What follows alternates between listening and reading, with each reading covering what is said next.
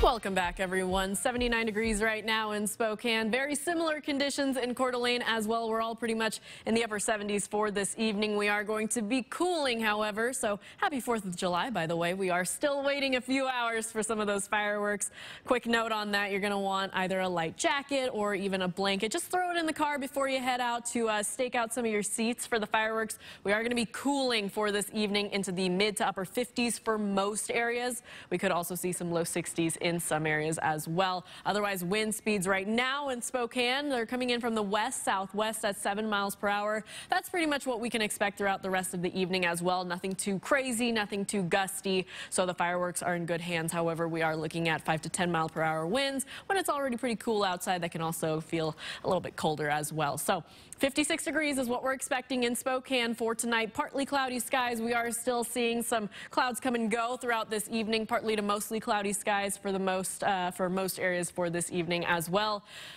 Conditions are going to stay very similar for tomorrow. Partly cloudy skies, mostly sunshine in most areas. So those of you that are taking a extended weekend, I don't blame you. We're looking at more sunshine in the forecast, so go ahead and elongate that weekend. We are looking at mid 80s for Friday and Saturday. Low temperatures for this evening. Again, mid to upper 50s throughout the region. We could see some areas see some low 60s. Lewiston, you could see 61 for this evening, but otherwise, again, still cooling. So you're going to want to bring a jacket for the fireworks for tonight.